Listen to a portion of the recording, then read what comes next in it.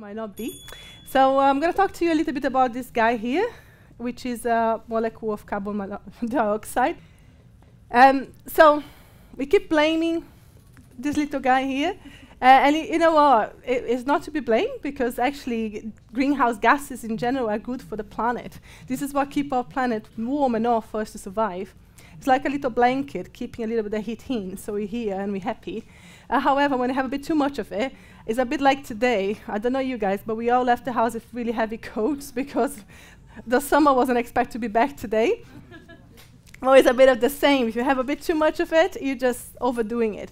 And that's what's happening. The excess of greenhouses, particularly the excess of carbon dioxide, is what's causing global warming.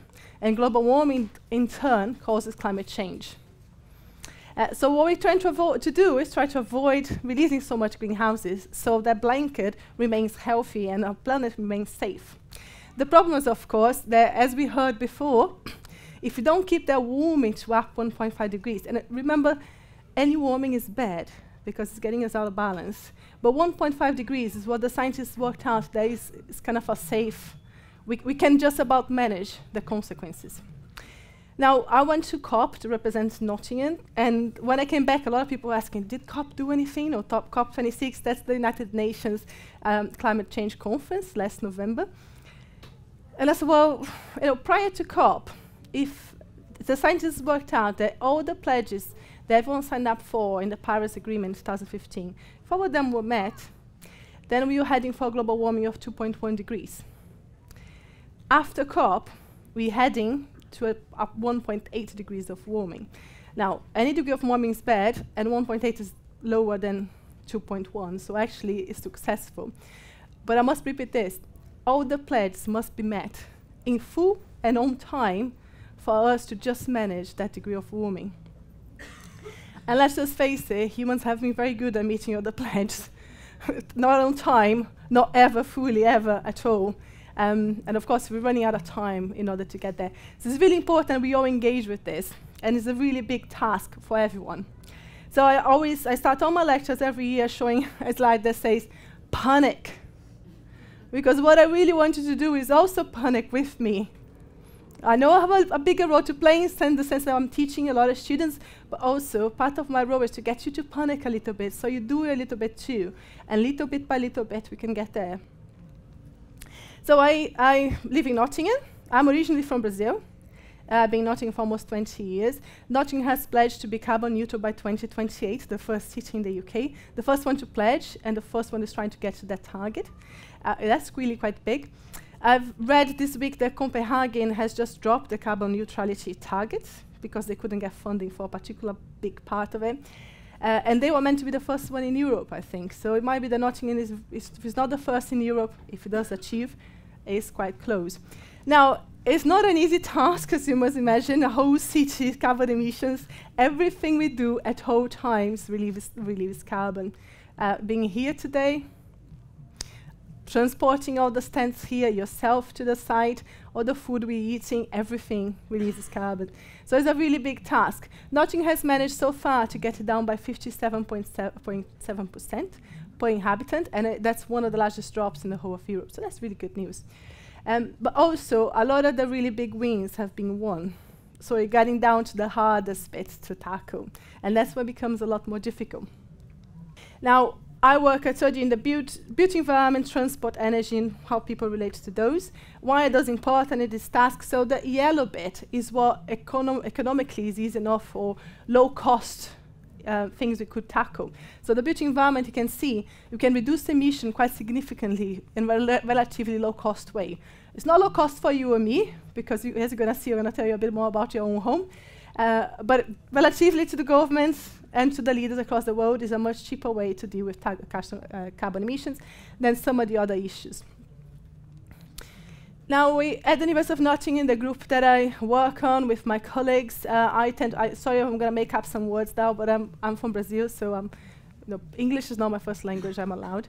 So I try to divide our work in 3 sections. We say we look into electrify.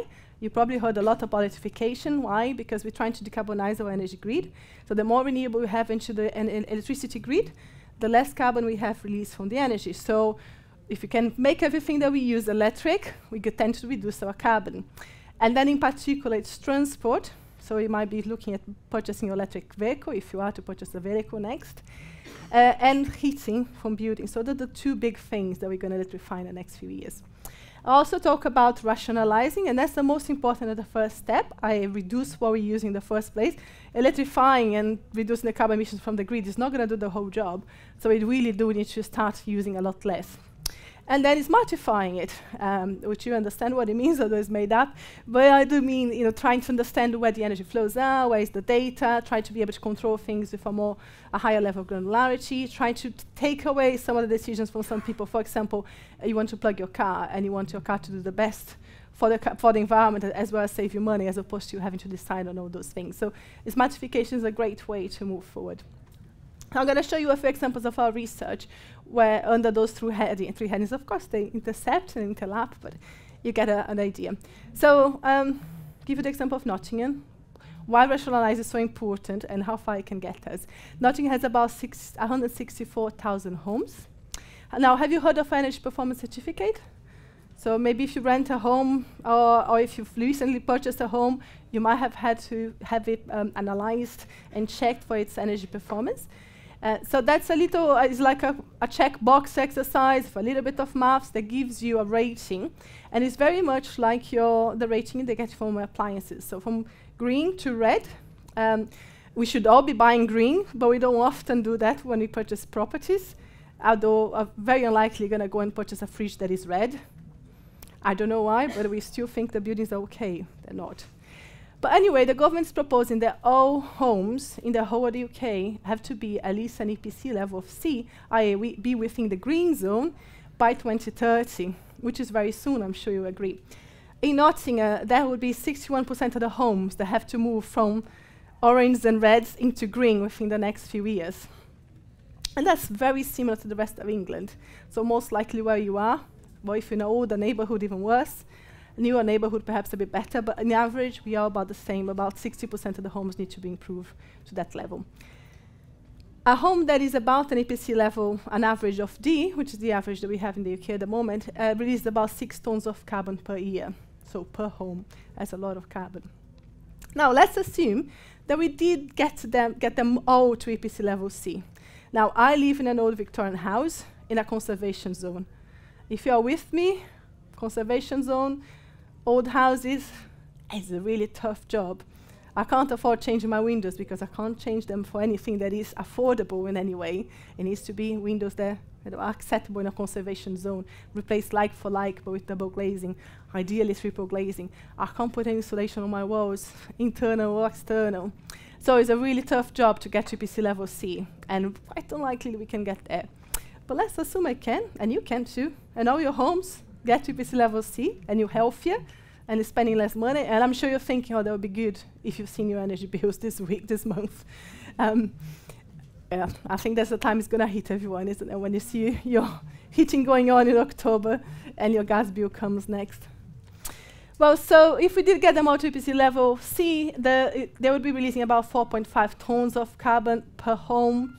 In Nottingham, that would lead us to a reduction of 247,000 tons of carbon, which still leaves us with 740,000 tons of carbon for the existing house stock alone per year. And of course, there's a lot of new homes being built. What does that mean? Well, that's equivalent about 740,000 hot air balloons every year, or the equivalent of 10 times the area of the city of Nottingham in trees. So we cannot offset. Offset is just not an option. Because even here that we're talking about, oh, the home is becoming much better, we still have such an enormous amount of offsetting to do that just there's no room for everybody. So I need to do better. Now, those 4.5 tons of carbon, if you look into this, so let's assume your houses all got to that level, 42% of that to be coming from heating in average. Now, if we electrify heating, and we can then tap into an electricity grid that is decarbonized, you're likely to get those 42% carbon emissions diminish or even disappearing, which is great. But that's just about half of the problem, isn't it? The other half is your choice of travel, your choice of food, the way you manage your waste. It's not one big win. It's lots and lots of really little wins. And then when it gets really complicated, because you leave the light on and you think it's fine, it's just one LED that's being on.